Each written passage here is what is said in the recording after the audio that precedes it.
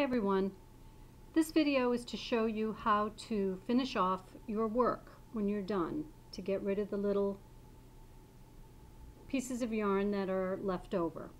What you'll need is a tapestry needle. These are just plastic ones that I found in the yarn section, and you'll need a pair of scissors. So you cut the straggler off about this long. You want some length to it. You want to thread the needle with the yarn, and then you want to start weaving in your stitches.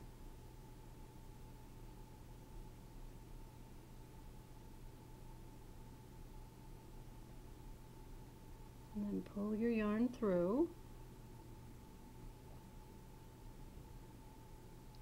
Continue weaving.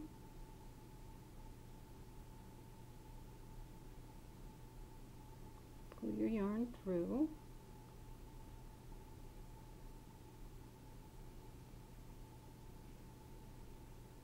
Now this is preferential. Some people like to go a long way. Other people don't mind just doing, an inch or two. It's up to you, as long as your work is secure.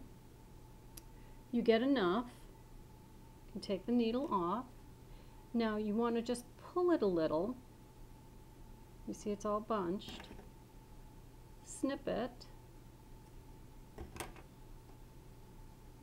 And then once you straighten it out, it pulls in and it disappears into your work. And now you have a nice finished edge. Thanks a lot. Bye-bye.